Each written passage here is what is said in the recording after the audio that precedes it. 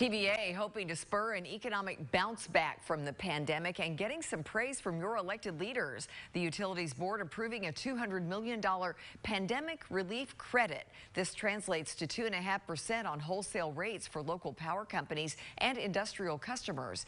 TVA also putting another $2 million into a fund to help groups that support families and businesses most in need right now.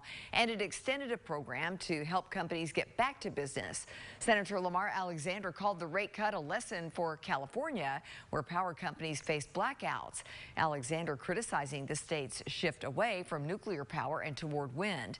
Meanwhile, Congressman Tim Burchett calls the rate credit, quote, a good decision during difficult economic times and will put more money in the pockets of East Tennesseans.